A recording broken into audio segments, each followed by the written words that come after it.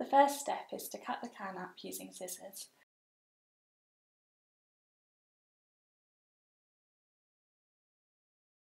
And trim off all the sharp edges. And then spread it out on the cutting mat. I'm using Cricut Design Space to draw hearts and making them in a range of different sizes.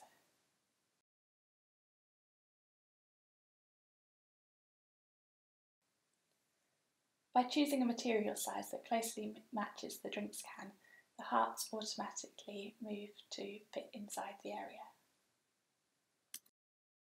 Cricut Design Space has settings for loads of different materials, but not one specifically for drinks cans. So you can add your own material.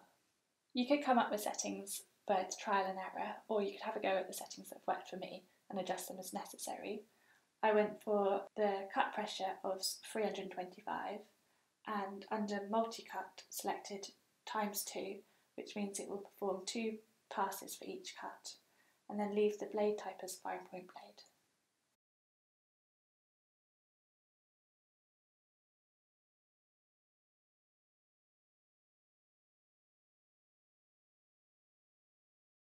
I'm going to add it to my favourites so that it's easier to choose next time, and select it as the material for now.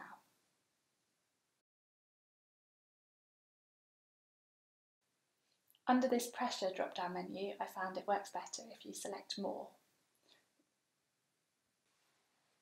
The cutting mat is sticky, but I've added masking tape to hold it in place more securely.